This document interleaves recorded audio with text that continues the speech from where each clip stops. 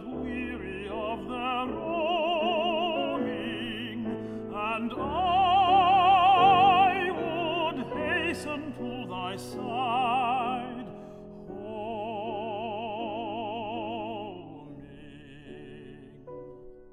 O dearest, I have wandered far, from daybreak to the twilight gloaming. I come back with the evening star, homing.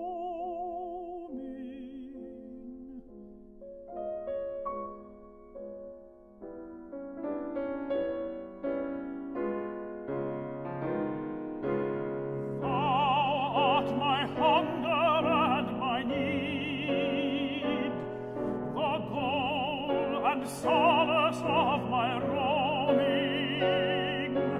Be thou my haven when I speed, homing.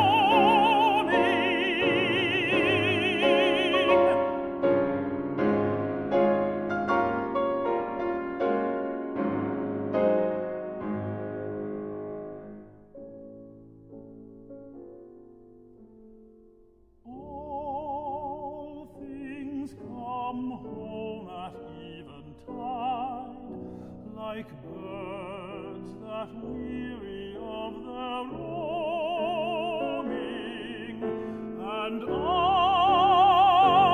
would hasten to thy side,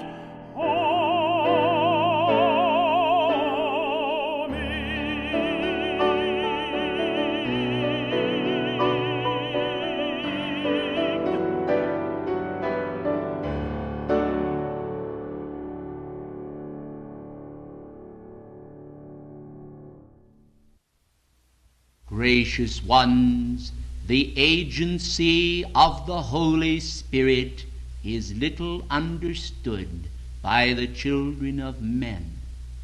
For the Holy Spirit is in divers places, scattered abroad as the seed of God over the field of the world, everywhere to be a potential blooming of the fruit and flower of spiritual contact.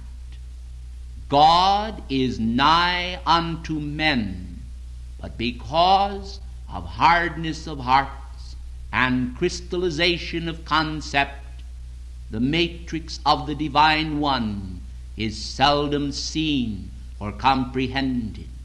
The imaginations of men trample upon the holy flowers of the Spirit, and the beauty of life within is seldom perceived. Those few who possess the power of vision and the contriteness of heart, enabling them to magnetize the grace of God, are often the victims of men's foul images, whereby the reality of their comprehensions and visions are trampled upon as though they were mad.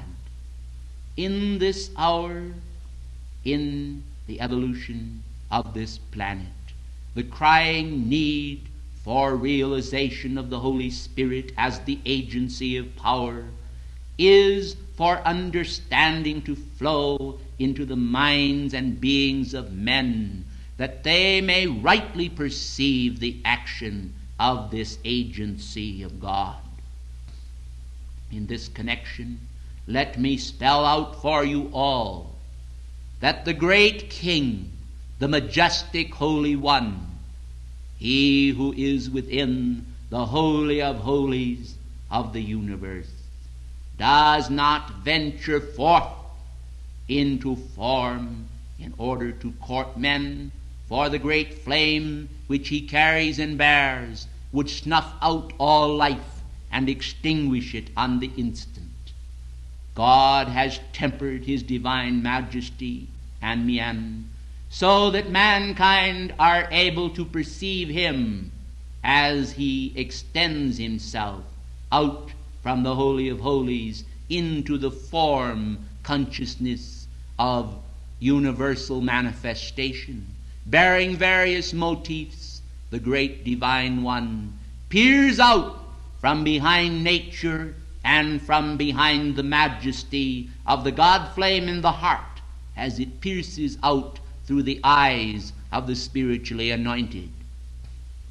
Men and women of great perception are able to see God in varied manifestation, and the agency of the Holy Spirit is an old friend unto them. But those with less perception, and there are many and varying degrees, are often bereft of this comfort which heaven is wont to convey, but which men are not willing to sacrifice for. The lesser images are often so paramount in their mind that they cannot even let go long enough to enter into those meditations of the heart and soul which, like the angelic harps, conveys messages of divine relaxation unto the soul of man, for a long time now the victim of karmic arrows and hostile maneuvers by man against man and by force of negation against all that is beautiful, lovely, and holy.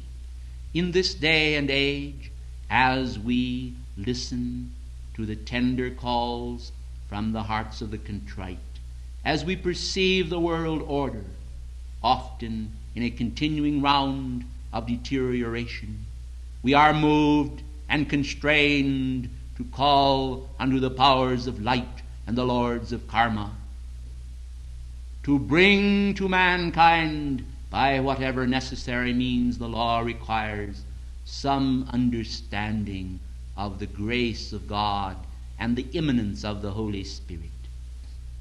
Cathedrals throughout the lands peal out the bells of mercy, the intonations of life, bell-like calling unto prayer. Yet outside of a moment's contemplation, a turning from the sordid qualities of the world to listen to the Angelus, men remain unmoved, and the balance of the hours of the day and of the night are surfeited with human musings upon the psychic experiences of the world and the wonders of the human psyche.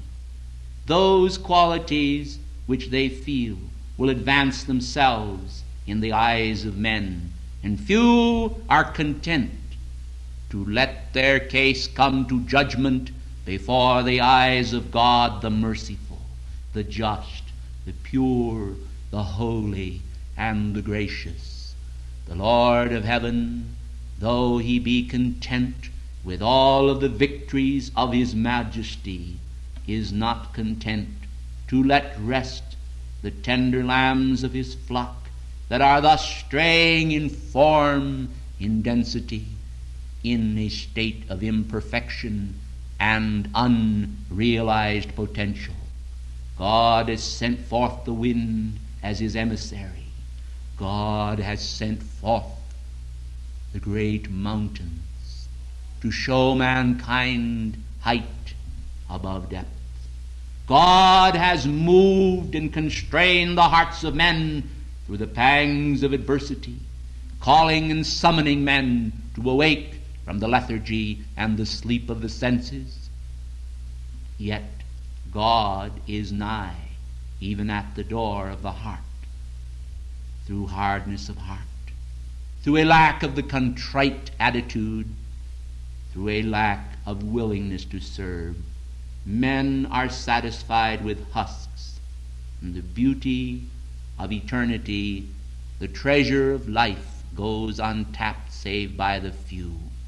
The great white brotherhood, in its gigantic outreach of service to the Godhead, has continued to serve to illumine mankind. Yet, unfortunately, each opening which we make in the curtain of night which men have woven around themselves is often attacked by the very ones who say and profess that they yearn to do God's service. They strike out blows against the very instruments through whom we outreach into the world. They understand not how that God is desirous of calling all home, pardoning all for each error, and bestowing upon every son the victory of the one Christ example, the light by which all things were made. And as I speak to you, I wish to convey the eternal muse of God, the eternal Aum melody, the melody of perfection that is weaving a constant matrix of power and purity around the world and all that God hath made and all that God hath wrought within the soul and heart. God weaves his matrix every day, and his hand lovingly fingers each strand every hour, and God continually hopes for the adaptation by mankind of the great eternal comfort of his holy will, his holy love, and his holy wisdom. Bestowal is ever surrounded by vestiges of human fear. Men are often afraid lest in embracing doctrine or tenet they should listen to the voices of darkness. Therefore, because they perceive darkness and they hold fear of darkness, they do not always embrace or recognize light, even when it is manifest to them, and so frequently that which is darkness is accepted, and that which is light is rejected. Can any among mankind excel God? Can any among mankind excel his plan? I say unto you, and I say it well, they know not what they do. And in the great courts of our brotherhood, when we have discussed the mission of light coming to a darkened world, we have often said, they know not what they do. And this old and familiar phrase, existing in our brotherhood before the Master, the Lord Christ, offered himself as a sacrifice, did itself come easy to his lips as an oft-repeated phrase concerning the children of men. Yet the need of every hour is to know, to do, to dare, and to be silent. The silent ones are so few, and yet the word must go forth. But the word has gone forth, and it is a continuing tone like a bell that will not be stilled and whose peal is unending. In such wondrous song as an angelic choir, the hearts of men are moved again to make a new inquiry then into the meaning of life. They say we know, they say we do, they say we love, we are the few. They honor self and not their God, and squirm beneath the rod. I come today then to awake, and say to all, thyself forsake, and find thy peace and power then within the very heart of men illumined by the flame, of men whose tongues can set the world aflame. I am the Lord thy God, vesting thee with freedom's power and power to see that God's own laws are pure and clean, They proclaim to all what might have been, what can be, when men will see and list to God from eternity, who speaks in silent cadences to wrest from men all insincerity and shadow and pang, and bring them to his feet, that he may convey to them all that is complete. His hand upon their head as comfort's flame, his hand upon their heart in God's own name, that they may go forth and teach the world to wake, that they may go forth to teach the world to make a new heaven and a new earth, for the former things have passed away. Truly, it is not God who is dead. It is the world who is dead, and as a dried branch broken from the tree of life, tumbling as a weed across the plain, saturated with mortal strife. These need the flame I bear. These need our holy prayer. These need the saturation of the Holy Spirit. These need, and law requires, some new outpouring of God's fires, that life may breathe again the newness of the dawn, that life may breathe again, and from now on the angelic messages of peace, goodwill to men, a prayer that sends men forth to battle, not our brothers or one another, but sends them forth to Armageddon's plains, to do battle in God's name with all the fault itself and not the men. For 'tis the deceit of sinful men that lays claim to judgment's seat and desires to make a plan so incomplete for life streams above themselves, yet they know it not. And in their darkness they cast out one blot upon another soul, whose stain returns to them to be made whole. Cleanse ye then your hearts, the vessel within, without, and watch the fashion of the man, no doubt a Christ to be, as he unfolds the matrix of eternity. I am the Lord, Maha Chohan. I come with all the Chohans round about to tell you now that God without is within, a flame, a being rare. His fragrant presence now is here.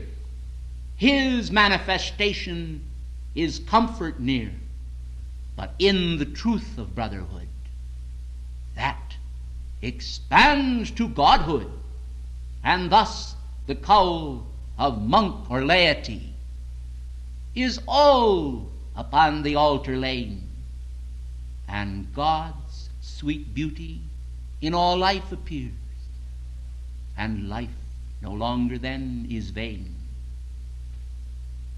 For reality transcends unreality, and the brotherhood, finding answer to their prayer in men, observes as then men attain, and in attainment bold, turn not back to look on Sodom old, but gaze upon the new Jerusalem fair, descending in all glorious light throughout the air. Resound, ye elementals, hear our voice, for life itself is victory's voice. Lo, I come to do thy will. Lo, I come, the King resurrected still, and ever and anon I go, as Paul Revere rode to warn of the foe, so now the hoofbeats of our steeds are heard throughout the land, and man's needs supplied by God demand. Say and proclaim to all, awake, I come, I come, I come. Behold, I come quickly, and my reward is with me. The voice from out the silence of the Chohans of the rays shall be heard in this land this day, and those who are able to hear shall hear, and those who wax dull of hearing shall wax dull, and to him that hath shall be given, and to him that hath not shall be taken away even that which he hath, until the dark wax to blackness, and the light shine in the Father's kingdom, and by the power of contrast men perceive and seek their self, their true self that speaks, that is silent in its voice, that is silent and yet speaks. 'Tis no noise you hear, but a rushing mighty wind, the wind of refreshment, of comfort, of clarity, of might, and of power, and of the Spirit of God, that through all churches seeks to breathe forth its law. His law proclaims to all, and is the answer and the call. I thank you, one and all. I am the Lord Maha Chohan, gracious ones of the eternal light. Good afternoon.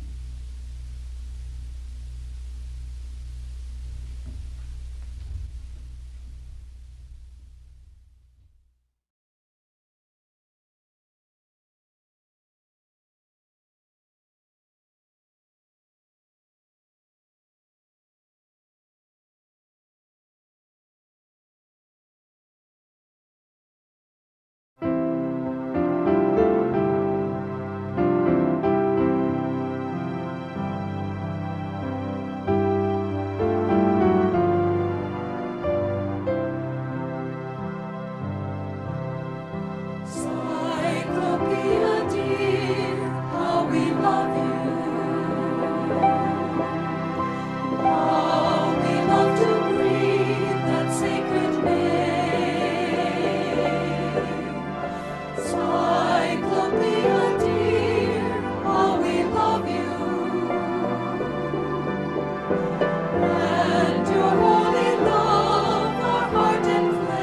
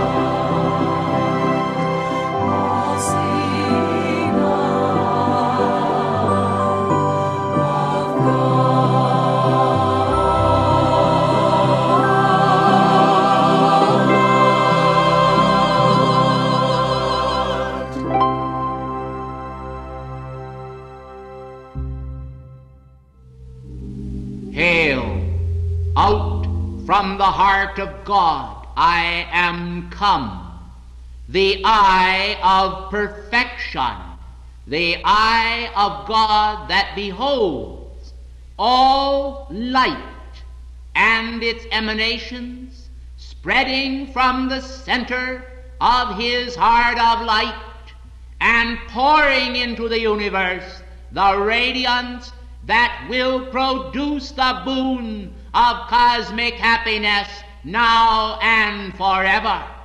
I am a being of light. Liquid light is that substance which runs as in rivulets over the soul of man to produce realization of beauty in its ceaseless outpouring. Mankind frequently, in the midst of their distresses, fail to recognize that I am always present in the universe, as all good is manifest, always and at all times. Behind the mask of imperfection, behind the sense of human frustration, the mighty tides of light and victory are pouring their ceaseless radiance upon mankind. Hidden behind the delusion and the clouds of Maya, the clouds of human creation, mankind writhe and grope as for the light, whereas the mighty power of God the great dynamo of cosmic perfection, is ever in full manifestation and is never absent and never late from manifestation for those who will hold faith with God and almighty perfection, that the power and energy of God will produce for those who respond to Him all that purpose, plan, and manifestation which from the beginning of time, yea, from the beginning of the first impetus of creation, has gone forth to accomplish His holy will. Unfortunately today, as in past times, mankind are prone to listen to the voices of discord and dissension. They are prone to hearken to that which can never produce perfection and freedom. They are constant in their application toward mortality and often fluctuating in their manifestation of the divine ideal. Now in this latter hour we come once again to surround mankind with a full bloom of perfection, with a full aura and radiance of Almighty God, in the hope that those who are able and can hear the voice of the Good Shepherd of the Muse to understand that the Divine One has produced the perfection of His harmony from the first breathing forth of cosmos unto the present hour. There is then an activity of great light in the strata of magnificence above mankind's head, above the head of human steam, that seems at time to propel mankind forth into a miasma of pain and despair.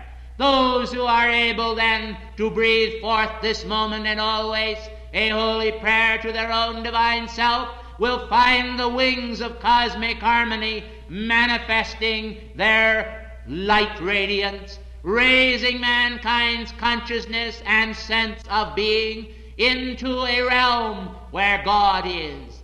Then individuals find there is a resistlessness, a yielding to universal life, whereby their energies move forward with the speed of light.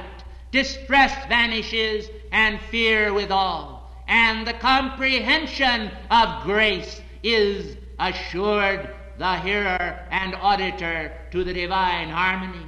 However, we caution all to always abide in that sense and never yield, never, no, never, to those voices of human despair, those spreaders of mortal gloom that obscure the beauty of the divine plan. I am the fullness of the vision of God, the power of Zion's mount, the power to cause mankind to obtain victory. I am the full power of that driving vision that pierces my gloom and establishes the feet of the Christ upon the mount, cleaving that mount in twain and causing mankind to see in the cleft of the rock that God has found a necessity in the manifestation of duality, but the duality must yield itself as the tides of life move on until there is a cosmic unity, the achievement of the union of common hearts and common bonds underneath the aegis of the Father's infinite love. That love is a challenge to men's souls, for that love sometimes manifests as a rod of chastening, as a rod of power, as a rod of love, as a rod of wisdom, and there is always, ever and anon, the presence of hope for the divine adventure, the hope that the cosmic sea will itself part, as for the children of Israel when they were fleeing the pursuit of Pharaoh's hosts. Therefore we say to all that in the great historical drama of this planet itself there are any number of vignettes, manifest pictures of mankind's struggles whereby they have sought to overcome every obstacle and establish themselves within the domain of the promised land. Now in this latter hour, when the world itself is upon the brink of self-destruction, when mankind seek to sever themselves from all these conditions that have caused them such untold distress, the great white brotherhood is preparing most lofty activities to guide the youth and aged of mankind alike in the pursuit of cosmic ideals, where the splendor of the image of the Christ revealed to every life stream does establish not only for this present hour, but for all the great wonders to come, the blessedness of hope and the full establishment of cosmic happiness poured out without limit upon the receiving soul, who, yielding himself to God, neither slumbers nor sleeps, but is awake in the concept of God, who rocks mankind at times as a mother rocks a sleeping babe, to quiet the turbulence of human fears and turmoil, the doubts as to that which shall be, and assuage the great pangs of mankind's hearts by divine love poured out with such compassion as to encompass the universe itself with the splendor of God's image appearing. I am the fullness of that image in the eye of God. I am the fullness of that image in the I am presence. I am the fullness of that image in the surround effect of the Father's love.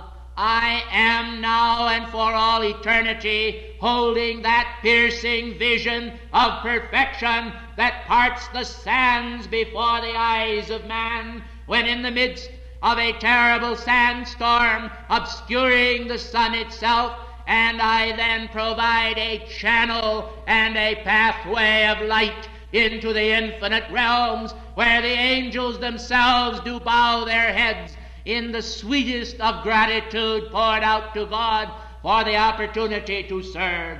And I call to you all to invoke that perfection which I am, as the goddess of truth implies, that perfection which I am, as the goddess of mercy implies, that perfection which I am, as the goddess of justice implies, and that perfection which I am, as the goddess of liberty implies. Thus, in the implication of the infinite perfection of God made manifest in the mind and heart, there is a sense of new direction provided from day to day, whereby individuals can, as this messenger did declare to you today, literally lift themselves by their own bootstraps into a cosmic rate of vibration, where as ascended masters functioning in these physical octaves, you can perform the Herculean tasks that are the requirements of the moment, providing to mankind a ray of hope as to cosmic possibility, as when through the veil of your flesh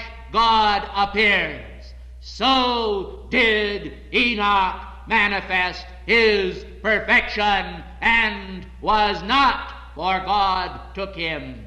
I therefore say to you all that the brightness of the coming of the Holy One within the veil of your flesh must sever the connections of your psyche and being to all of its former levity and insincerity, to all of those dead men's bones referenced by your beloved Master Jesus as not only the lives of other men, but as also the incomplete lives of yourselves in former embodiments, and in this one, when you did not live up to the high and holy standards which were given to you by God, but walked the byways and thickets of life, pursuing vain and evanescent pleasures, and finding no surcease from pain in those sought for delights which did not produce the perfection for which your minds yearned, but rather left you with a bitter taste of ashes in your mouth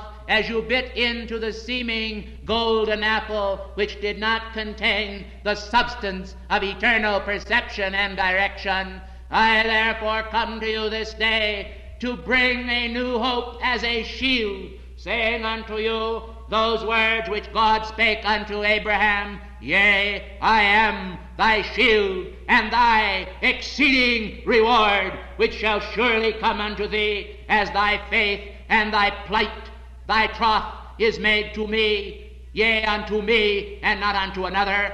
That is made unto me, yea, and not unto another. That is made unto me, yea, and not unto another, which compels thy soul to its nourishment in sacred fruit within the garden, and partakes of the tree of immortal life, and breathing consciousness of God outpictured as manifestation above manifestation, as creator above created, as infinity above finite, as stars above the earth and the plain, ring out hope in a constant application of the great love and levity of heaven to raise mankind and cause them to cease their slumbers and their partakements of that which is of death, raising them then into the celestial realms of cosmic accomplishment, where God, manifesting through time, is the perfection of eternal reality and eternal sensation,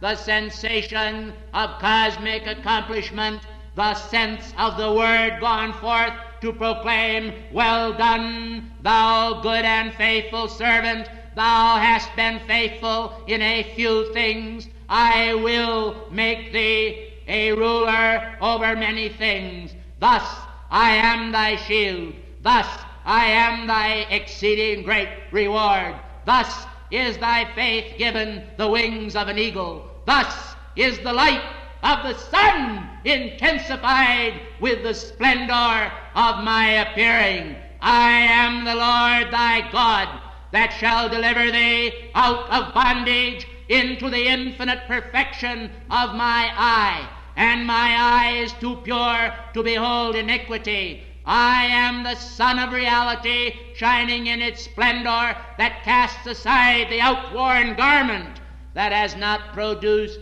the great beauty of the divine plan fulfilled. I am Immaculata. I am Cyclopea. I am reality. Breathing in form my flame, breathing in form my name, breathing in form my flame ascends.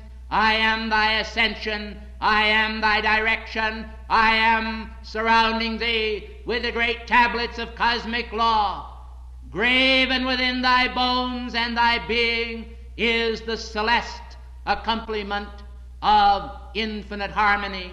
I am that harmony, expressing now and always the beauty of the appearing of the Christ. In the barren land shall the rose flourish. The stream shall pour forth and flood the deserts with hope, and the flush of the dawn shall rest upon all vegetation, and behold, it shall glow and glow and glow with a fervent heat, and the bush shall not be consumed, yet the flame shall mold and shape the soul until it escapes the cage of body sensation and wings its way as a dove of peace and hope back into the heart of God, where the soul shall nestle in completeness until it go forth to produce the perfection of God in the aeons of infinite continuity, unbroken in the light. I am Cyclopea. I thank you and I bless you with my radiance, departing not, but drawing closer. As I seem to leave, I leave behind me an infinite, monumental understanding vouchsafed to you as an inward reality of the soul, I have touched you with the coals from the altars of heaven. May you change, transmute, and breathe upon this coal until it shall fire thy soul again and again with the understanding which I have given. I thank you.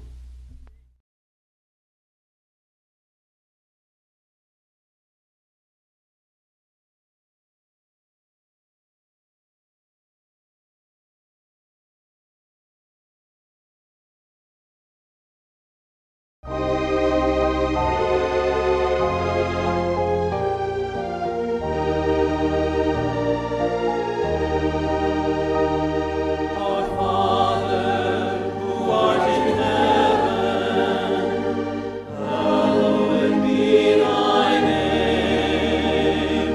Hallowed be thy name.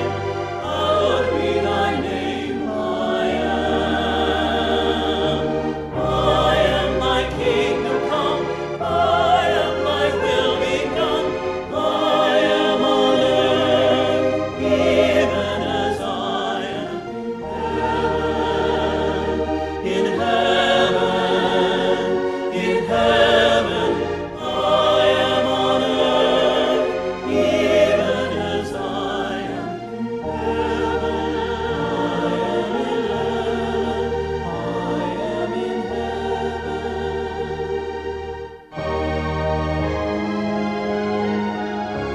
I am giving this day daily bread to all.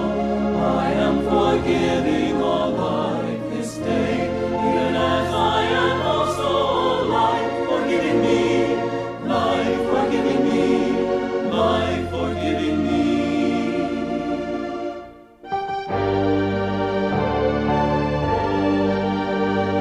I am leading all men away from temptation. I am delivering all men from every evil condition. I am the kingdom, I am the power, and I am the glory of God, eternal, immortal manifestation. All this I am, all this I am. All this I am, all this I am.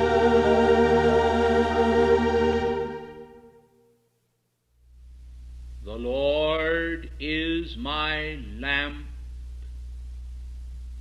My feet shall not stray in darkness,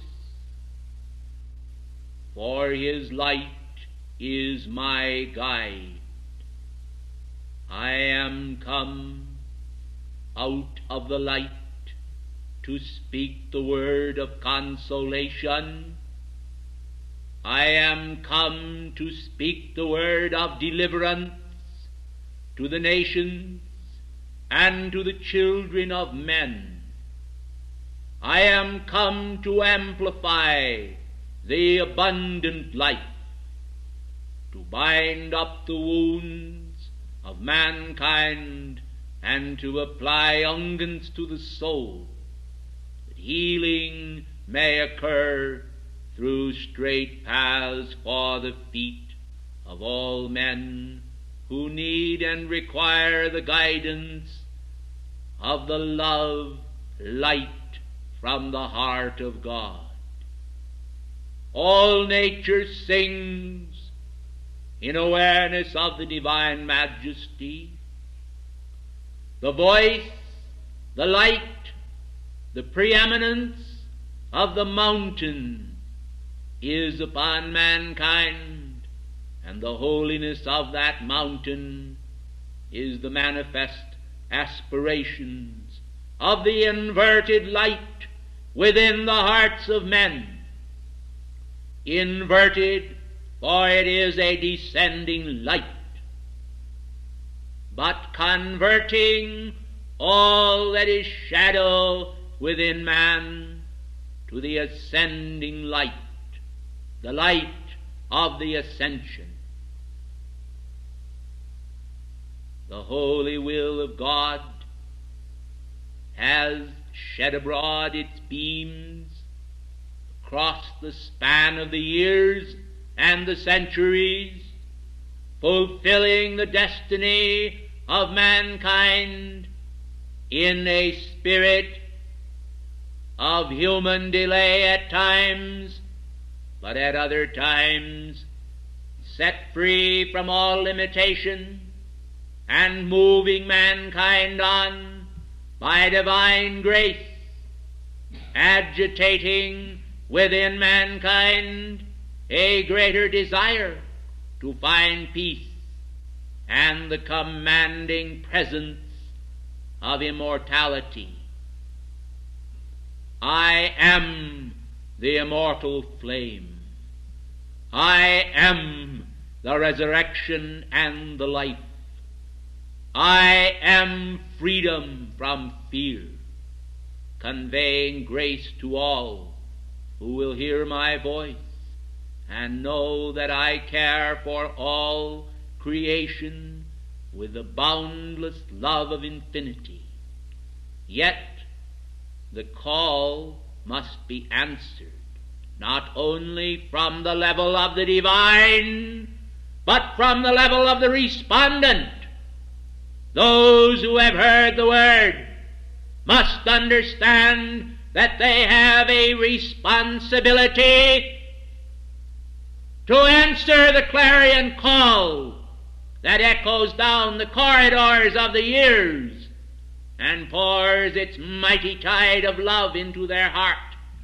One precious moment in the presence of God is worth more than all of the span of mortal years scattered across the consciousness of mankind with decaying imagery and yearning for a touch of the vastness of immortality. We cannot preserve for mankind those sympathetic images which are linked to a banal sentimentality. We must preserve the vestiges of the immortal kingdom which are here and enhance them by the divine majesty recognized by mankind within their own consciousness. For unless the consciousness of the respondent and the disciple bears living awareness to our thoughts and our desires, they cannot derive from the tree of life the fruit of immortality, restoring the Edenic state and speaking to all, "Be free as I am. Out of the light I come, and out of the light I speak. Out of the light I blaze my light, and by God's grace I am complete." There is no need for men to fear, for the power of the Spirit has, through the centuries, poured its essences in a series of episodes, lives without end, strung as iridescent symbols upon the great cycle of completion.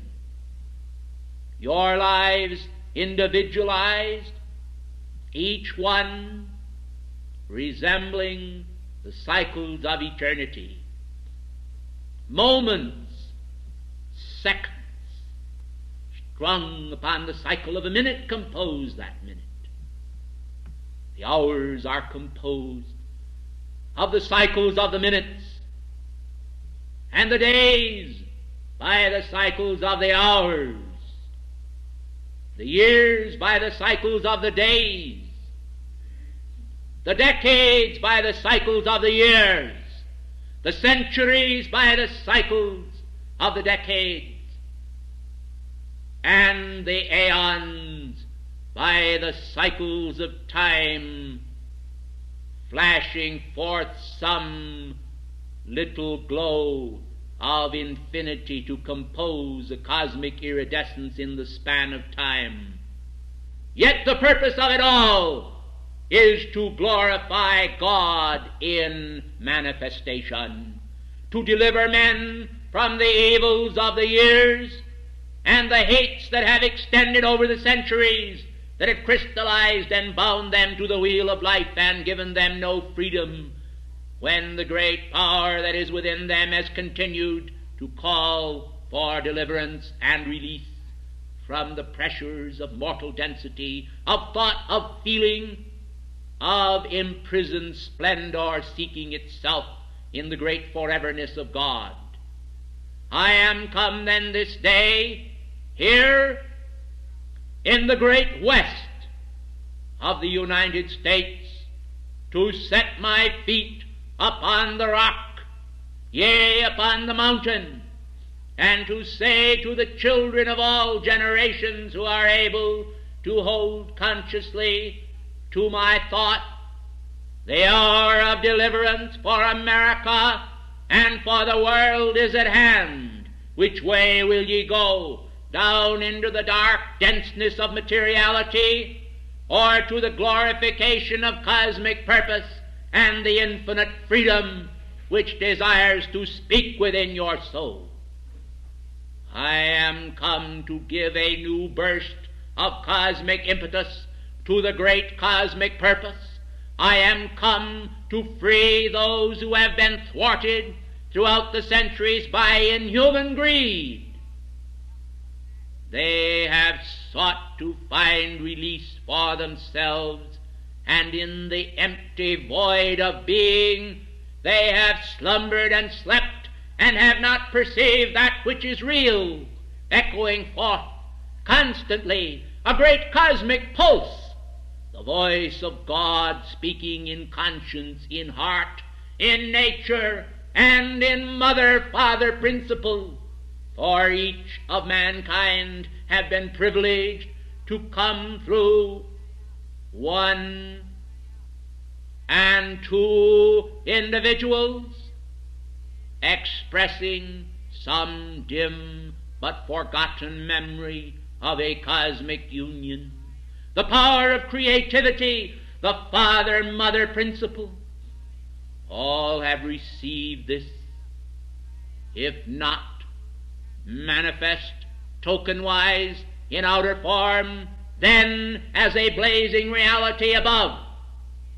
Bear well then in mind that ye have a cosmic mother as you have a cosmic father, and this principle of life that has given you all individuality is the power of love, wisdom, and power, manifest now and forever for your freedom and for the necessary release of that substance and energy which is yours to qualify with, that you may find in emulation of ourselves the gift of freedom today lying in your hand, as close as that the nearness of God manifests. If you will externalize it, then you shall. And if you cannot summon the will to externalize it, then call unto me, and I will answer you. Call unto me and ask for my personal intercession. We have not denied to the sincere and to the seeker the boon of our assistance. We have extended our love from the hillsides of Judea out into the world of form to the great plains of identity that stretch from sea to shining sea. We have bridged the mountains on great chasms of wind. We have gone forth unto the secret places of the earth, and we have proclaimed to nature herself of the dominion of God, and nature has heard, and tiny elemental beings denied by the intellectuals have themselves carried our breath and our love throughout the earth, bursting forth as flowers in the springtimes of the world, they have carried the message of immortality to the ends of the earth. They have proclaimed identity and freedom. Imprisoned splendor of the sun, they have gone forth and shared their blessings with all mankind. And sometimes only elemental life has taken note of the progress of the spiritual glow ray upon earth that has sought the transformation of the world and the mind of men. For in one sense, in a very real sense, all life is one. And if contamination ensue in any part thereof, is not the whole yet maimed and halt and unmanifesting the eternal purposes? Shall we then permit the single solitary lamb to go astray, caught in the thicket of human reason and imprisoned there? Shall we let that one be lost? Nay, we shall seek to the ends of the earth with the uttermost farthing of our energy to find that which is lost and to save that which is lost. And our salvation is a return to the purposes of the plan and the exaltation of that purpose in man. Come ye then now and reason together with us, saith the Lord. Won't you please be seated? As we seek to have your reason dwell within the secret place of the Most High, it is to bring to the people of the world a greater awareness of that which they have intellectually sought to comprehend of divine grace. For many are called, but few are chosen. Many are called, but few choose to peer behind the word aspects of divinity and to see the great blazing reality of the self as it manifests within themselves. They seem to be bound by their own image of themselves in its minute limitation, whereas the great infinite plan expanding above themselves as the divine presence in its immortal sowing is ignored, and the masterful presence is denied, and the finite limitation is enthroned, and the idol must be broken with all of its limitation, its pall of darkness and shadow.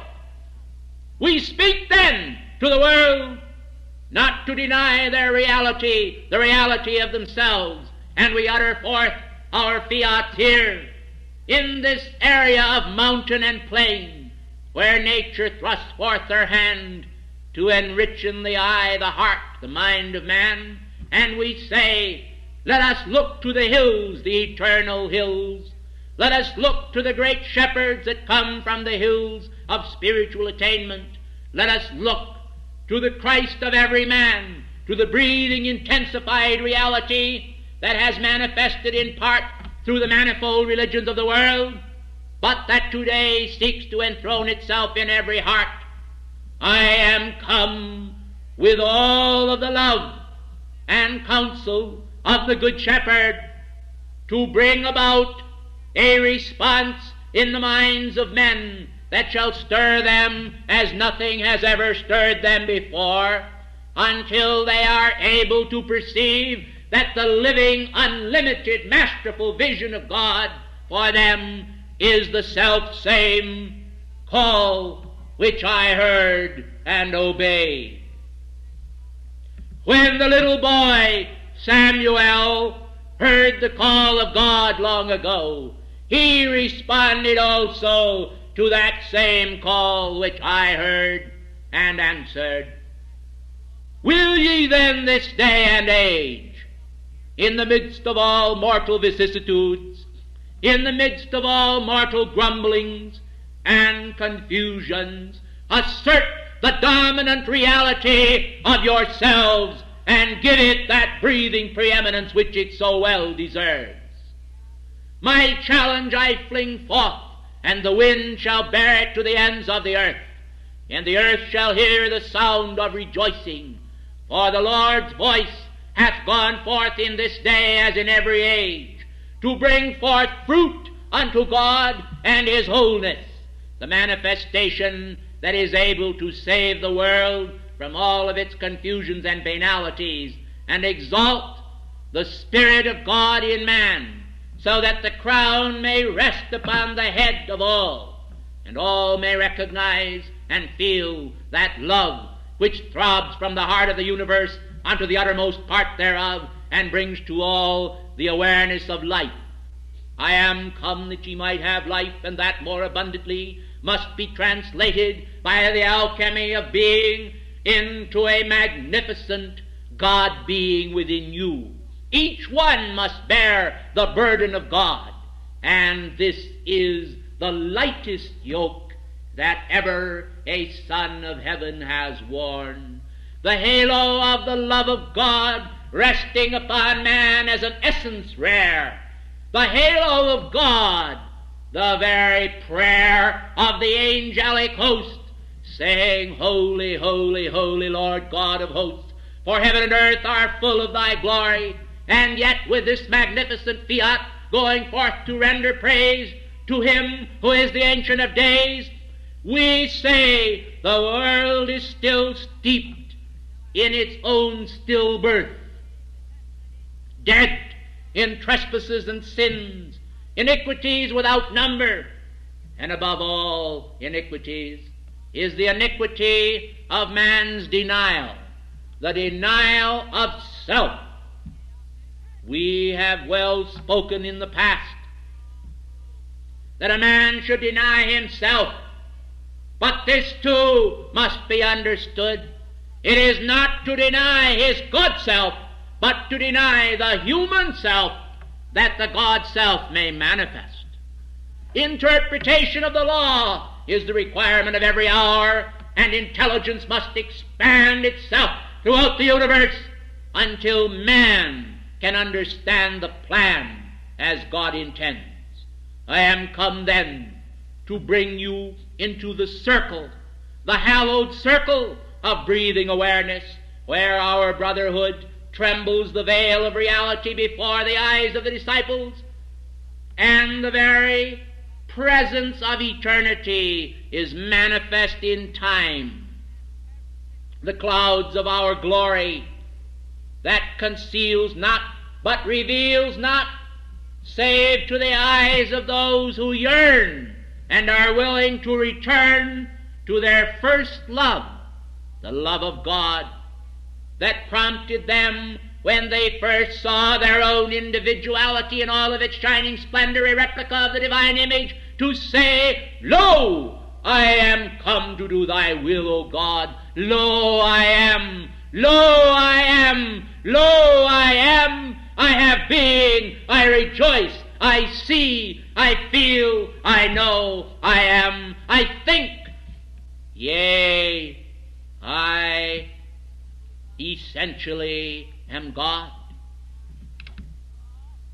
All of that was preeminent. All of that was a breathing fire, the fire of reality that came into the heart altar and flashed forth its rays. There, in the beginning, man exhibited the concept of praise and unity.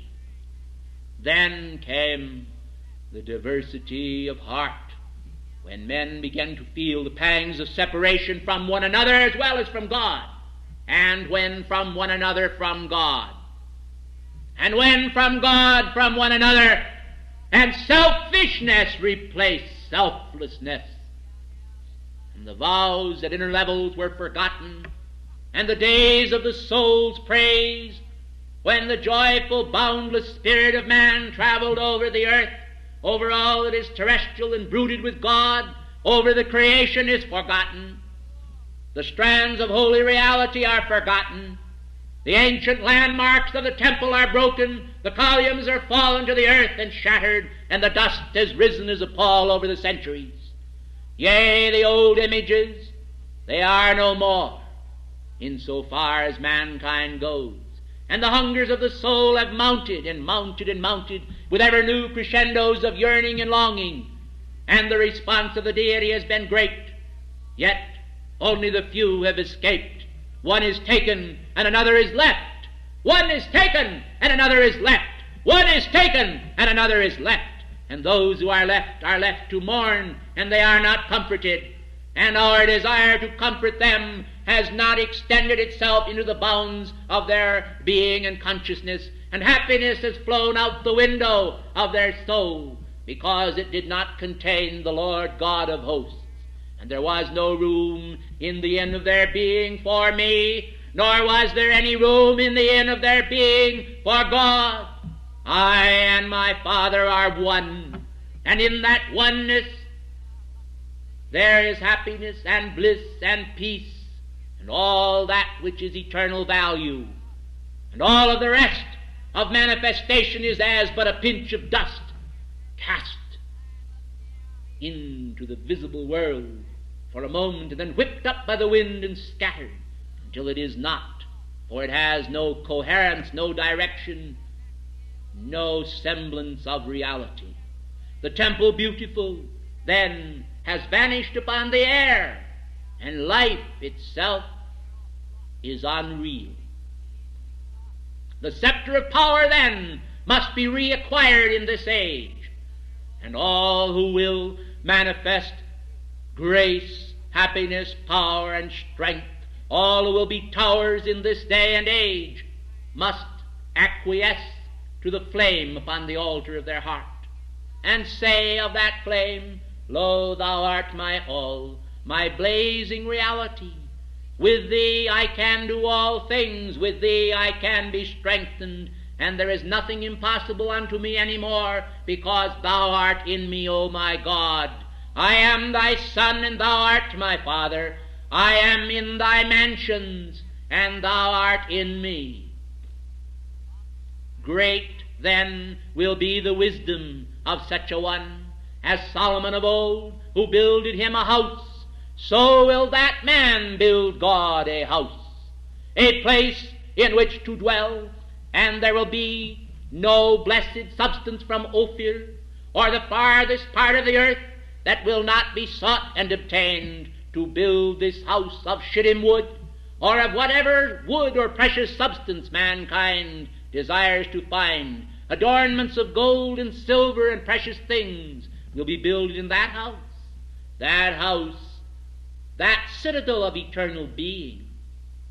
For God dwells not in temples made with hands, but in that spiritual affluence, that confluence of being, which is immortal substance. There, and there alone, can the fullness of God be manifest. For all substance that is less than of the selfhood of God is yet in a state of relative impurity. And purity must be brought about by the eternal Spirit, and then all things in the world of form are purified, as man himself accepts his reality. Yea, I say to thee, the word of old, spoken in Jerusalem, saying, Woe unto thee, O Jerusalem, thou that stonest the prophets and them that are sent unto thee. There shall not remain one stone upon another that shall not be overturned, is significant of mortal substance, as it is overturned to make way for the building of the spiritual kingdom. And this is the reality that shall remain forever and forever and forever, for it alone is worthy to glorify God. And it is in this spiritual essence, this essential ingredient, that mankind finds their freedom and purification. And all form must obey such a one. The winds and the waves must obey. And life comes under the dominion of such a one who is a child of the sun, and knows that each light ray from his heart goes forth to do God's will. Thus I am come. Thus the peace-commanding presence is come. Thus light and substance and faith mount as upon eagle wings. Thus the warriors of the Spirit overcome, and God is praised. We have unfurled our banner before you this day and before the world. Our first address here in this building is now gone forth as a sowing for America and the world to make of one sheepfold and one shepherd a great unanimity of purpose, to create a chalice of hearts where all can safely bask in a spiritual unity, to draw forth and magnetize the fullness of victory for each life stream, and to spread abroad divine light and love and power to the ends of the earth for the salvation thereof and the release of karmic debt to all who can in this age find forgiveness from the cup of our love, from the cup of God's love, from that cup magnet right within you, the boundlessness of the Spirit, piercing the veil of flesh and shattering the matrices of mortal illusion, drawing nigh unto the grandeur of spirit and beholding God with eyes of reality. I thank you, and as God thundered from Horeb's height and from Sinai, I say, come out now from the wilderness into the promised land that the Lord thy God hath given thee. The promised land, the body of substance, the body of immortal worth. Come then into thy reality and the sense thereof, for I am come that ye might have life, and that more abundantly, and this life is God's substance. Misqualified substance must be released and returned to the sun for repolarization. Only that qualified with the qualities of God can be utilized to build and construct the temple of the Almighty. I love you. I love you. I love you in all your blazing reality, and I am with you always, even unto the end of the age, world without end.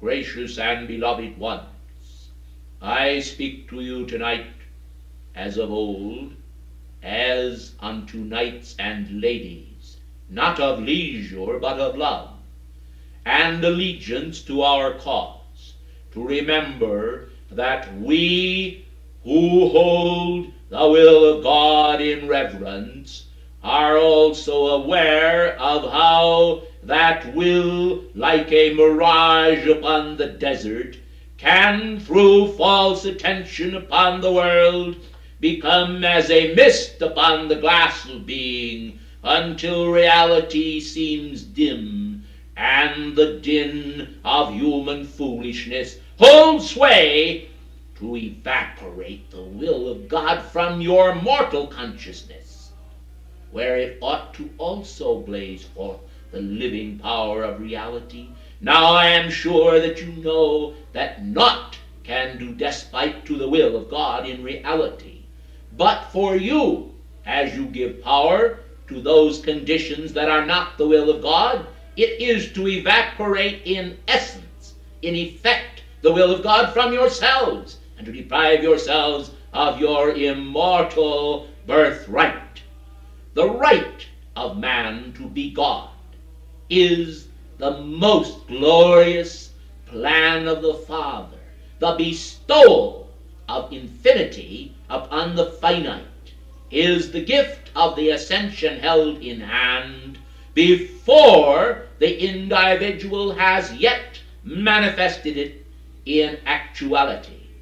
You must then see that the holy matrix, born in consciousness, is the seed of God which sprouts in the garden of men's hearts to cause them to hold fast when all the world around them seems to be crumbling away, as a piece of salt in water dissolving until it seems that naught is left, and the savor goes unnoticed and unrecognized.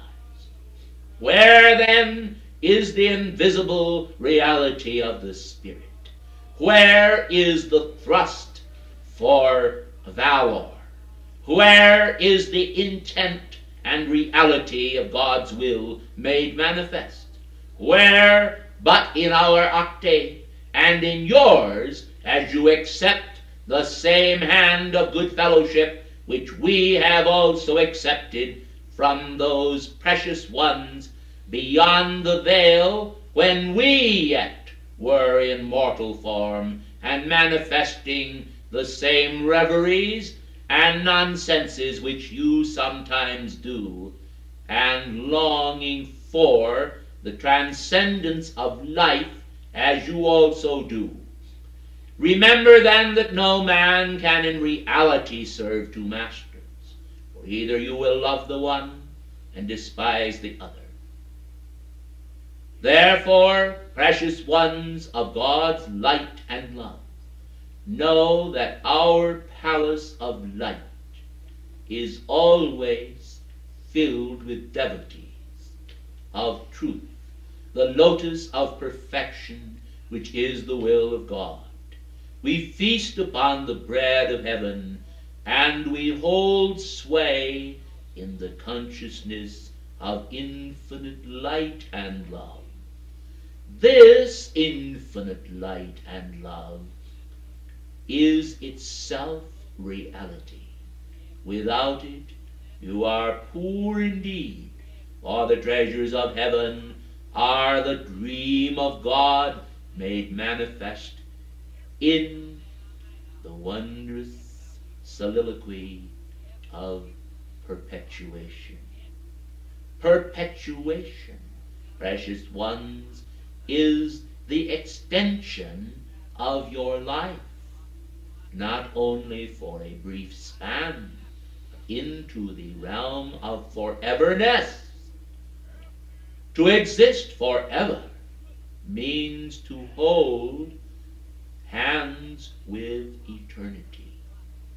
If you think, precious ones, that you can build the shallow tower of Babel, the confusion of egomania, into the heavens without coming halt, beware.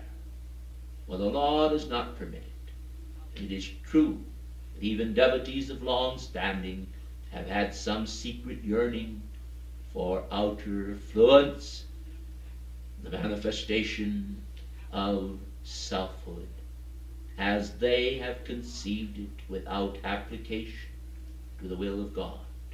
As we dream now of the circle of fire with which we intend to surround you here, and see how that the circuit flows forth from heart to heart, we see it as a continuous manifestation, a cable connected to the heavens, a link in the chain of cosmic circumstance. Break it, and you exclude yourself. Hold it, and you maintain cosmic selfhood. There is no other way. The forging of our circuits here below in outer dimensions is for the salvation of the soul of men. And when I say the soul, I reference the oneness, the unity of God that seeks through all hearts to manifest the hand of heaven in the ageless splendor of his thoughts for and on behalf of his creation, which he loves and loved from the beginning. Shake off then the dust upon the garments, and remember that soil is unreal. Dazzling and splendorous is the garment of the Lord, and as it contacts the body, the wondrous flowing essence, the electric spark, the fohat of cosmic truth, moves wondrous miracles to perform of cosmic love. And we are able to say, here is our hand. I, Morya, commend you for virtue. But virtue that is bereft of reason, virtue that is bereft of power when it is needed, and virtue that is emptied of love is no virtue at all, but only a mere empty name. Therefore see that your banding together be one of essential spiritual truth and harmony. The power of hierarchy is one of extended command from one level of spirit unto another. There is never a question of command to the hierarchy, for all are both commanders and commanded. And therefore we say, let the teaching stand supreme as the goal-fittedness of the Spirit. The teaching and the teacher are reverenced, for God is both teacher and guide over the shoals of life.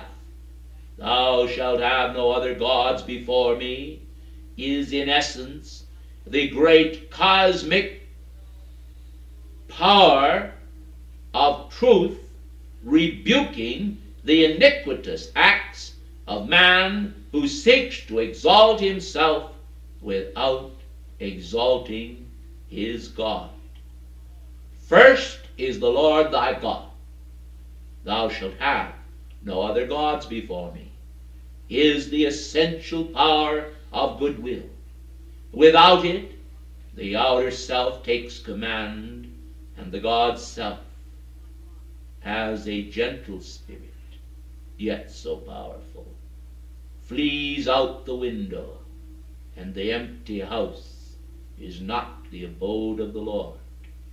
Whosoever then opens the door to God has humility and obedience and power and the challenge of the Spirit that goes forth to perform in every age those miracles which we term Herculean. I am the Chohan of the first ray, and I am determined to set my teeth somewhat this night against those forces which seek to harass our expression through you. We tonight are activating a focus of power here, which shall perform as a scintillating wheel. Let those who are nigh at hand and of the shadows beware, for the blades of that wheel are of light with diamond hardness, and they shall cut through mud and slime and decadence of mankind, and shall roll as a car of juggernaut into the house of God.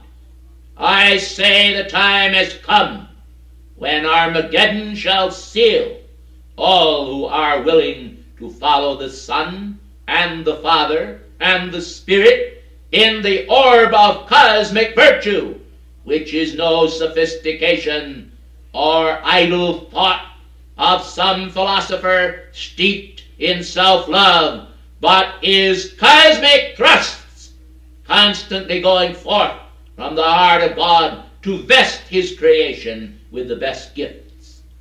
He who would deny these gifts to himself would deny them to all men. For in the cradle of selfhood is born the infant Messiah.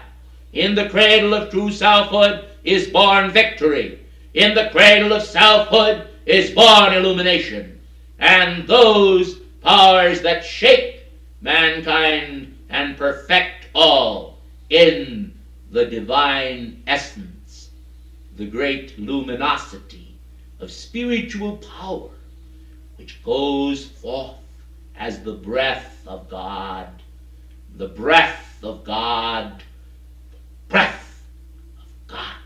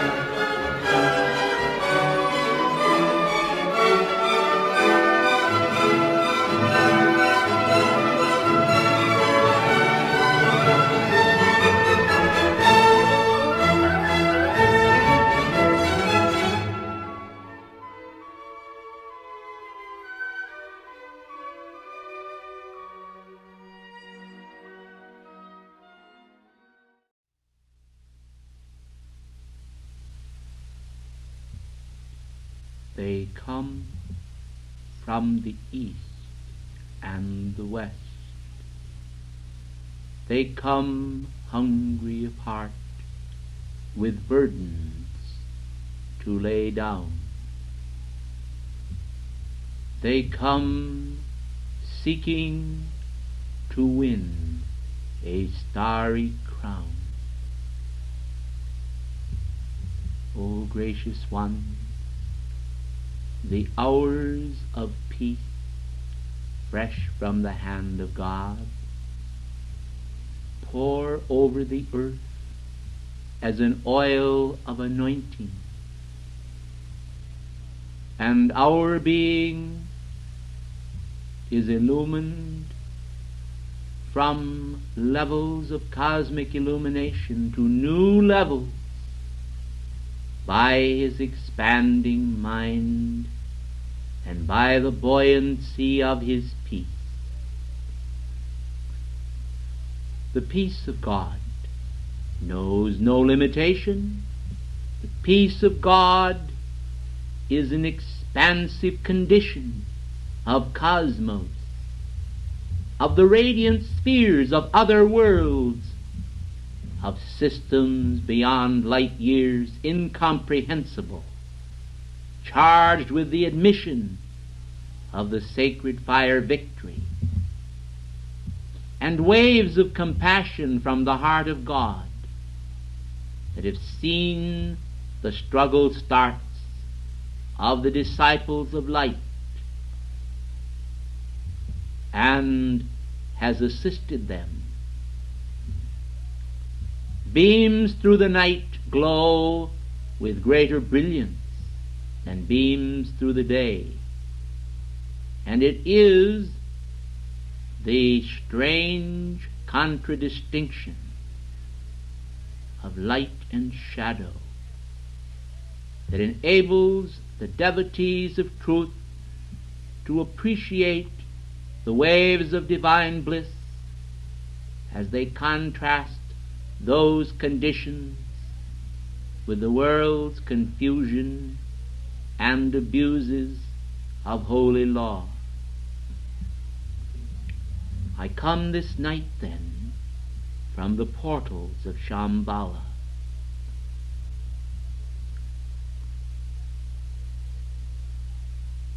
The ivory throne upon which I sit tonight is especially builded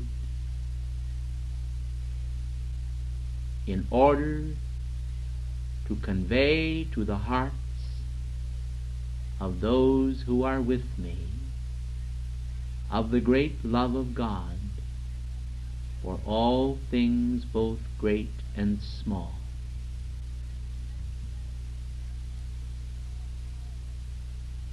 Our ivory is not composed of animal substance, but of the power of light, creating by transmutation's ray and by precipitation's flame the desires of our heart. And yet we are not without appreciation for the great lumbering beasts that serve the people of India and the Far East, and render unto them relief from many heavy loads and burdens. Elemental life, precious ones, must always be considered. For the things that are formed and the things that were formed are not themselves guilty in particle or principle of having rendered unto any harm, except the reflection of that unnatural discord which mankind have imposed upon animal life and also upon flora as well. The world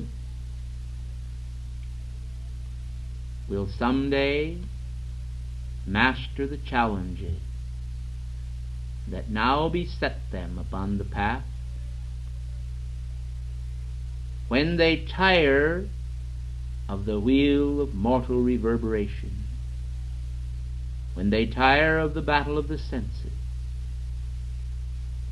this ox-cart pace cannot satisfy cosmic exigencies.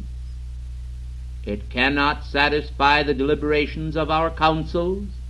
It cannot satisfy the waves of peace from the heart of God that would assuage the tears of mankind shed for all the warrings which go on among the members of the body of God upon the planet. Within religious movements, within the family of nations, within the households of men, the din is great, and the Lord has ridden forth upon a chariot of golden substance to penetrate the illusions and facades of men, and to show how that the ways of peace must be made known. I would like tonight to chide those among mankind who will not acknowledge the presence of peace and the need to teach it. The simplest conditions which are not appropriated by men, which are a virtue, must be taught, and mankind must be made to know what is virtue and value. The diamond, precious one, is esteemed for its value. Were it to be devaluated in the marts of men, you would find, O gracious ones, that this rare gem would suddenly become plentiful, and the mines would open up, and the markets would be flooded with diamonds, because it would take many to make up the value of one. Today there is a certain value in the minds of men to holding back on the sale of these jewels in order to keep the price up in the market.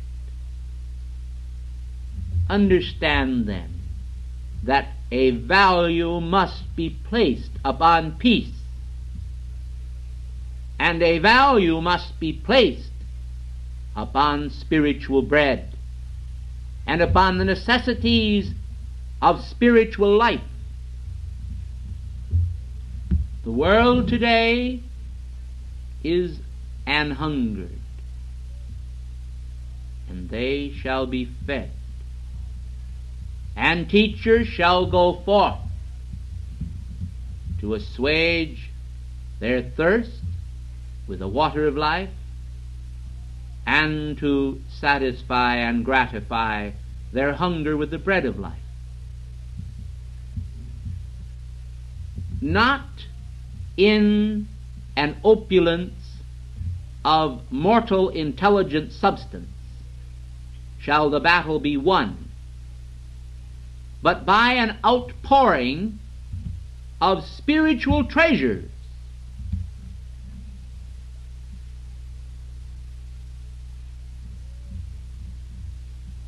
The radiance of the East has gone forth. The enigmas held fast through the century have traveled unto the ends of the earth. And how safe they are from prying eyes, for who can understand them? Who can appreciate them? Who can take from them the resident spiritual power? Only the elect. As a nut with a shell so hard it resists all cracking, so the spiritual germs of truth have been locked in metaphor, in symbol, in enigma, in mystery and within the heart of life. And peace has not been known by men, for they are more concerned with the paltry matters which generate wars than they are with the treasures of God which engender the ways of peace. The ways of peace they have not known indeed. Yet, ere the year shall complete her cycle and her turning in space, and ere the twisting of this age shall be deciphered, event shall come to mankind which shall awaken many. We bring and bear no bitter prophecy, only the fruit of hope and desire for a better world, for a purer heart among the children of men. Now I would speak of a heart that like a flame burns within. I would speak of a heart whose soft glow has suffused forth into the world with the penetrability of the radiance of peace. I would speak of a feeling that causes men to desire victory. I would speak of a yearning for truth that will not be denied, the tablets of God's law. I will speak of little hearts made great by basking in his brightness. I will speak of great hearts magnified into cosmic beings because of the vastness of their hope and determination. And I will say to the years, O years, you are shining pathways of light, down which the pilgrims travel to the eternal abode, there to find security and rest for weariness of heart and mind. There is no way of such delight as the way of peace. There is no way of such delight as to permit strife to cease. There is no way of such delight as ends all woe, as to find that hope so bright, whose holy glow will pass the portals of the mind and heart, and let the soul of man make fresh start in overcoming all that ought not ever to have been, to accept God's freedom for all men, and see the way made plain in faith that wipes out fear, in presence of the light when I am here. Oh, come and now rejoice. Make bold your heart tonight, for God's great glow has filled the night with hope, and music sounds her great delight, as bowers fragrant with the peace of hearts surround us all with God's own hands of love, securing now and every hour some new triumph by his flaming power over dust and mud and slime. The flame of God makes all sublime. I come in peace, I come in love, I charge your hearts with comfort's dove. I am Gautama from Shambhala afar. The door is oped, the gates ajar. We wait your coming here tonight to feel our flame of God delight, to keep and make your robes all white, by faith and love and hope's delight and charity that frees us all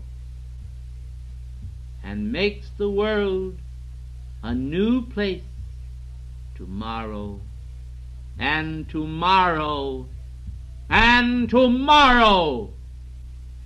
Thundering then down all the cycled realms of time with victory's voice, I am divine, shatter matrices of evil old, and let our life emblazon bold upon the pages pure before you then.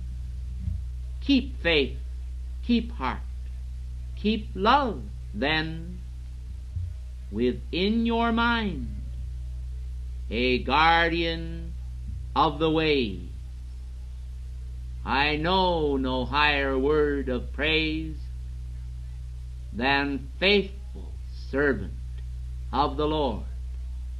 He is so blessed, adored by all the cosmic hosts, by all the sons of heaven.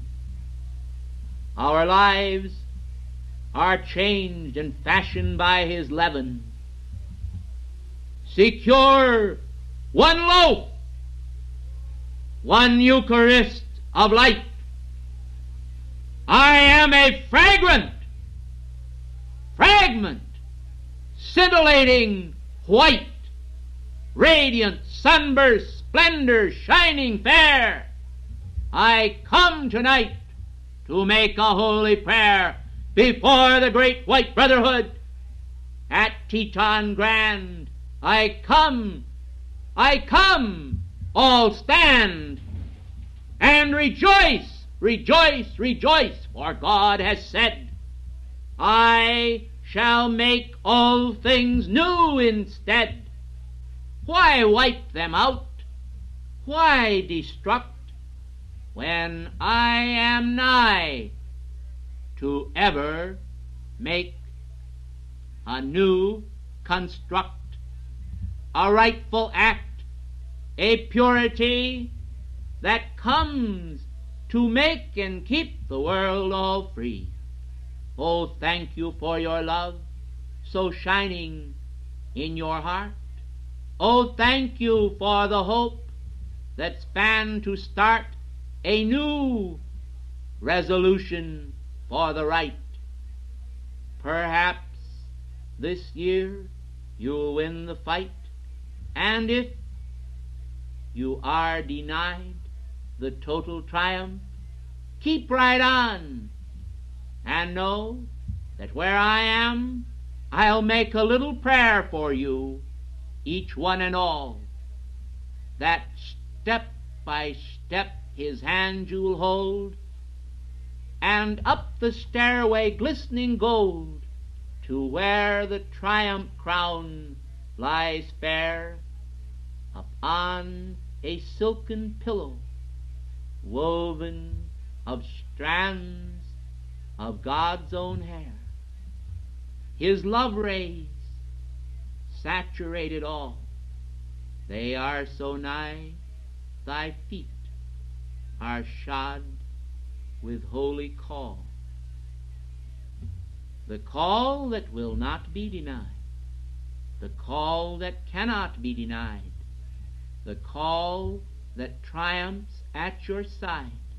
For where you are, there God is too. Together you shall win.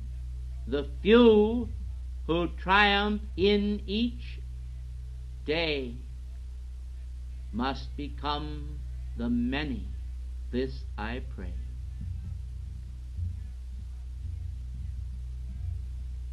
Please be seated. O brothers of Almighty God, beloved Sanat Kumara, most august Lady Master Venus, members of the great cosmic hierarchy and heavenly emissaries, Our hearts rejoice at your presence here, the glory of your rejoicing before his face. We welcome each tiny elemental form, each angel being born. We welcome men, one and all. We welcome those who love. We welcome those who wish to learn to love. We welcome all the sons of men, for we have vowed to defend the faith this year as never before. Brothers, there is a waning in the world of men of faith. There is a waning in the world of men of hope. And there is a condition abroad upon the whole earth which has brought about spiritual famine, manifesting even as material famine in our own India. Mankind have denied their God. They have denied reality. They have denied purity. They have denied all that God is. And in their denial, echoing down the halls of life, has come the wake of frightful apparitions, threatening to engulf vast areas of life with catastrophic conditions. Now then, our brothers, we call to thee for a release of great assistance for the sake of those remnants of our spiritual brotherhood who have gone forth as spiritual teachers to the children of men. We ask that they be secured this night and given especial protection from all harm and destructivity. We must, above all, keep alive and fan the flame of hope upon this planet in this awful and terrible hour. We cannot permit losses to occur in our own bands of devotees or chelas who are devoted to right action. We must do all to intensify these children of the light, now embodied in mortal form, so that they will gain spiritual stature and not lose that wonderful opportunity which has been given unto them. This is a moment of decision, when heaven must decide to render assistance, our brothers, beyond the merit of mankind, or even many among our teaching band who have been caught and snared from time to time by the mortal strands of unholy delusion. We must not permit that they shall then be denied the solace of heaven this hour, and therefore we plead with all of you who have this great God flame within you burning upon your own heart's altar to this night. Give great assistance to mankind in their hours of peril, and roll back the tides of predictability, those conditions which are so plainly revealed to the eyes of the discerning, that they also may recognize that there now has come a moment of the turning, when God shall wipe away tears from the eyes of men through the power of great love. And therefore I ask you, beloved holy ones upon Venus, to lower the great chalice that contains the thought form for the year.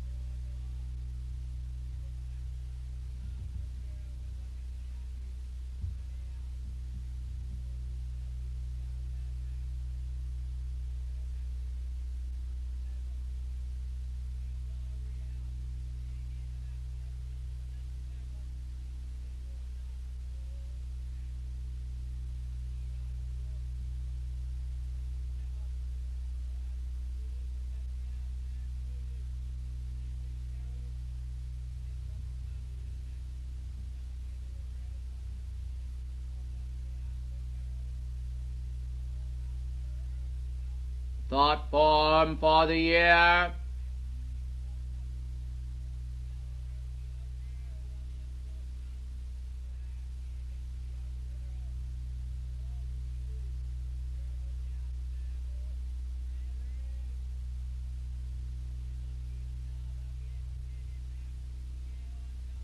Is a hand, a right hand, from above, holding a golden key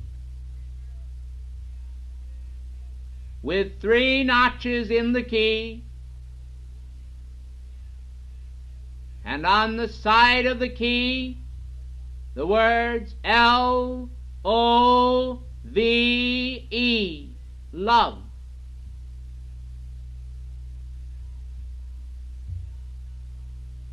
From on high, God's hand holds the key which is love,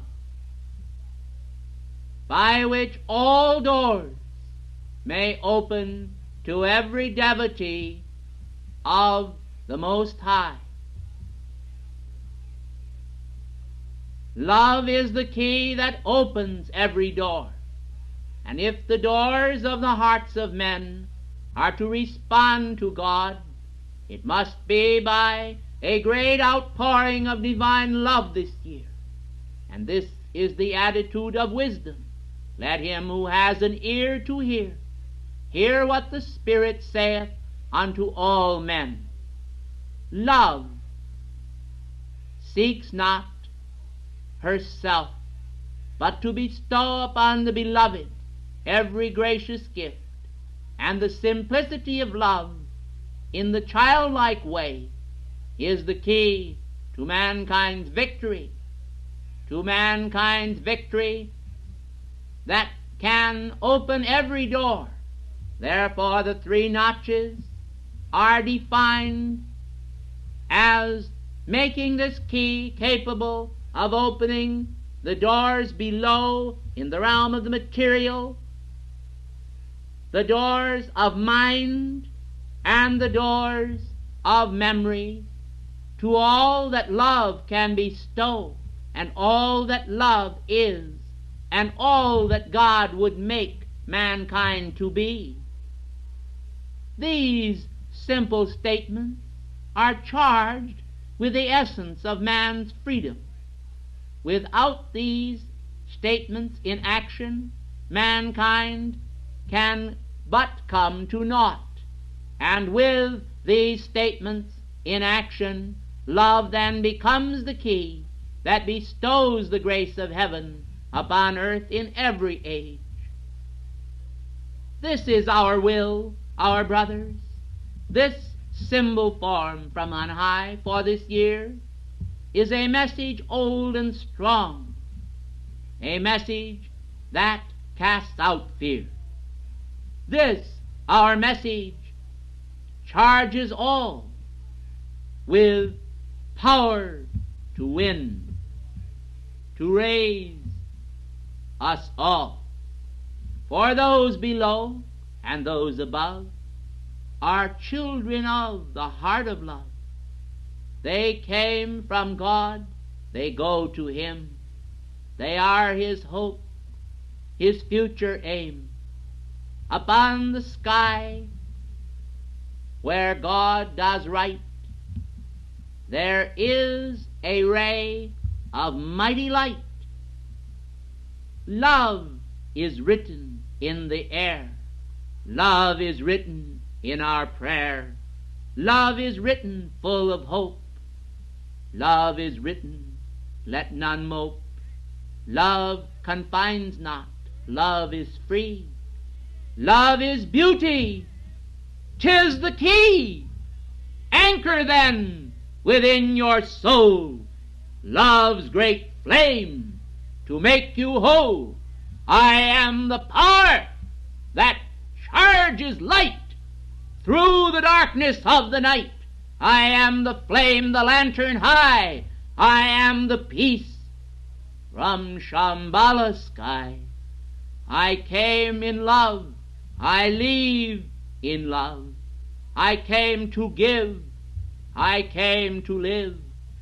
I come tonight to make you right, to make you light. Purify your souls tonight. Accept the challenge of this hour. Accept the gift of heaven's power. Accept the key, the way to be. I am forever free. In peace, in love, in courage rare, I say go forth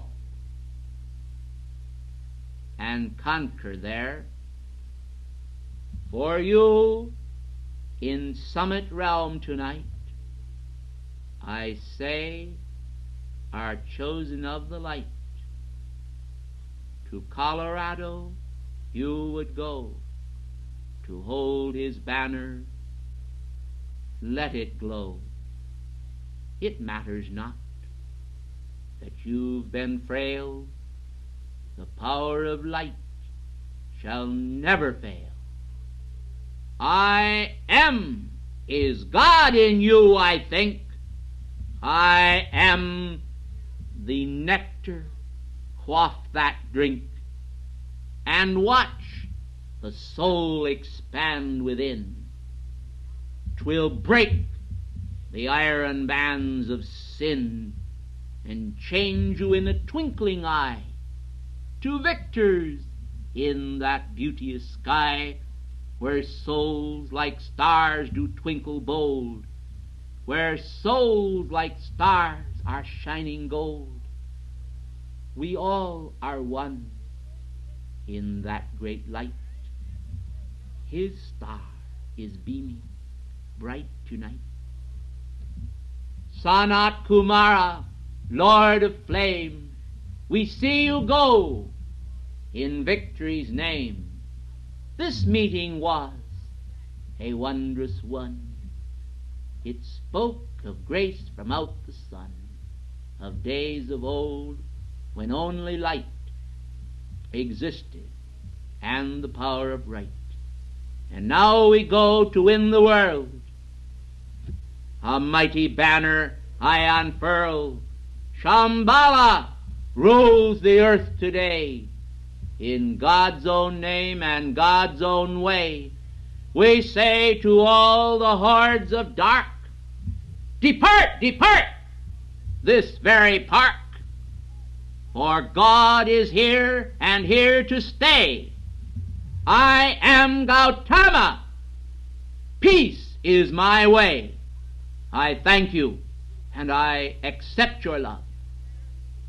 And I love you still, and I always will. Blessings from Shambhala to all the children of the great white brotherhood everywhere. This 1966 year of decision, when the Christ manifestation of the golden key of love is given to man as the challenge of faith in action. Thank you.